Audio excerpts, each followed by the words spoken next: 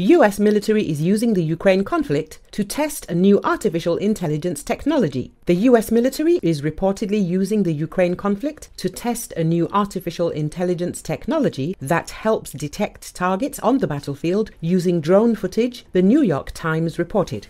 Dubbed Project Maven, research into the technology was initially picked up as a government contract by Google 6 years ago, according to the outlet. However, after pushback from engineers and employees who do not want to take part in building an AI tool for military use, the tech giant stepped away from the project, which was picked up by other contractors.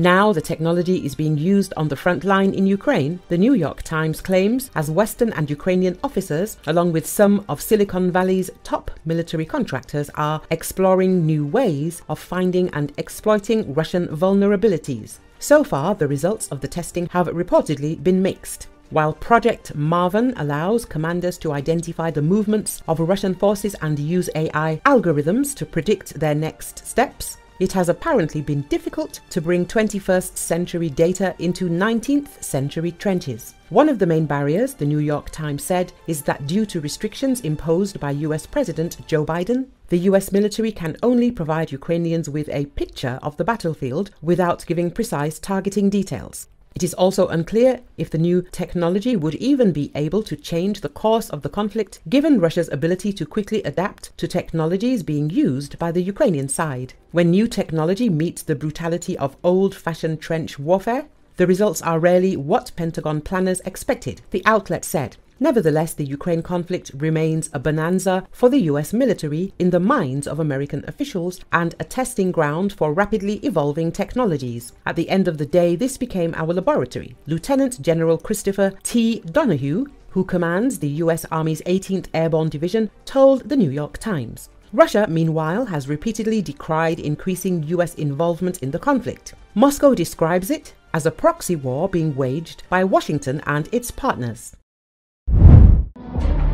Ukrainian fighters discovered the command post and radar station of the S-400 Triumph anti-aircraft missile complex belonging to the invading Russian army through a drone. Later, the radar station and the anti-aircraft complex were completely destroyed by continuous fire from the HIMARS rocket launcher system. Ukrainian forces have found success with the HIMARS on the battlefield since they arrived in the early summer of 2022, using its GPS-guided rockets to target Russian sites like ammunition depots, command posts, and bridges. The weapons were also critical in helping Ukraine recapture territory around the southern Kherson region. The UK-based Royal United Services Institute wrote in an assessment last year that the HIMARS and US-made M270 multiple launch rocket systems signaled the moment where Russia's offensive in eastern Ukraine ended and the war transitioned into a new phase. Ukrainian forces need more than just US-made HIMARS rockets to blunt the increasing rate of Russian artillery fire, according to 3 war experts.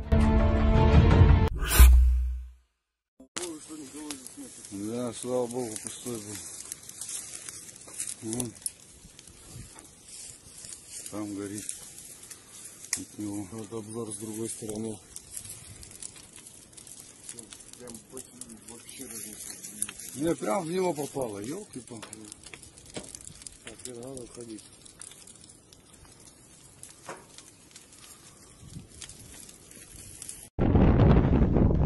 Пиздец.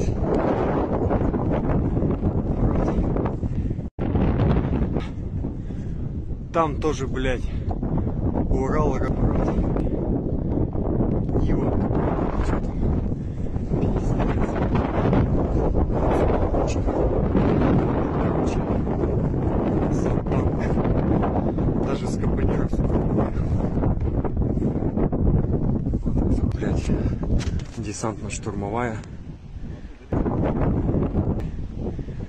Мощная машина. С продуктами совсем, блядь, все выгорело. Но, увы, выведено из строя. Пиздец.